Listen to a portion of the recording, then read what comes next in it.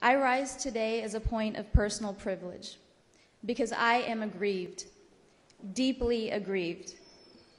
Yesterday on this House floor, members and I listened to an outrageous resolution in which questionable statistics and fiery hyperbole were hurled at immigrants trying to legally cross the border into the United States. I am an immigrant, and those words cut into my soul. Mr. Speaker, my family and I moved to this country when I was young. My parents worked hard to provide my brother and I a life of opportunity while contributing mightily to the tax base of Jefferson County as their businesses thrived and prospered and continue to do so today. More to the point, I'm an immigration attorney and I'm intimately familiar with our laws and policies. There is no crisis at the border. The numbers cited yesterday are so devoid of context as to be rendered entirely meaningless.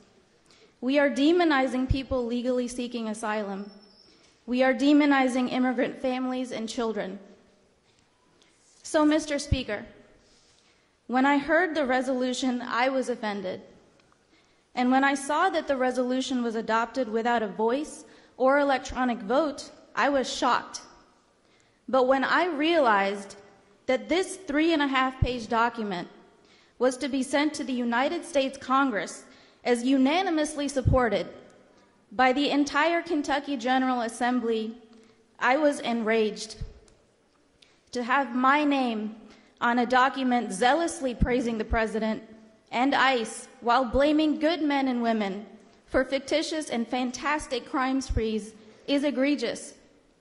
Painting all immigrants with the same criminal brush as murderers, rapists, gang members, and thieves, as that resolution so gleefully does, reinforces the fear and hate-mongering that is rising in our country today. As a proud immigrant, I cannot stand for it, and I ask that my name be removed from the resolution to be mailed to the United States Congress. I now yield to the gentleman from Kenton 65. Chair recognizes the gentleman from Kenton.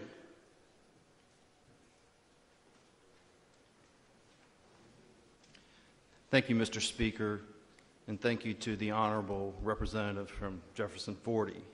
You know, this morning I was driving south towards Frankfort, and coming the opposite direction was an emergency vehicle. It was an ambulance from Owen County EMS, and lawfully and respectfully, cars got out of the way as the ambulance passed.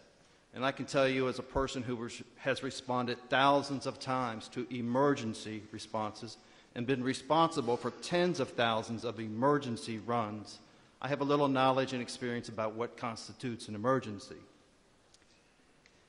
And while there's a wide variety of things that constitute an emergency in emergency responses for 911, there are some things that are not an emergency.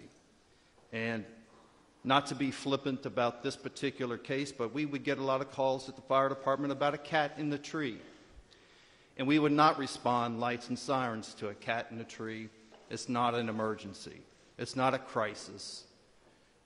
But when it was a response to something like a baby not breathing, well, you better believe we responded very quickly. So not to disrespect our public servants as part of ICE, not to disrespect the importance of border security, and not to put it on the level of a cat in a tree emergency, but House Resolution 122 yesterday supporting the President's declaration of an emergency is not an emergency, and I need to speak for the constituents of the 65th District, and I would have voted no on that particular resolution. Thank you, Mr. Speaker, and I yield back to the lady from Jefferson 40.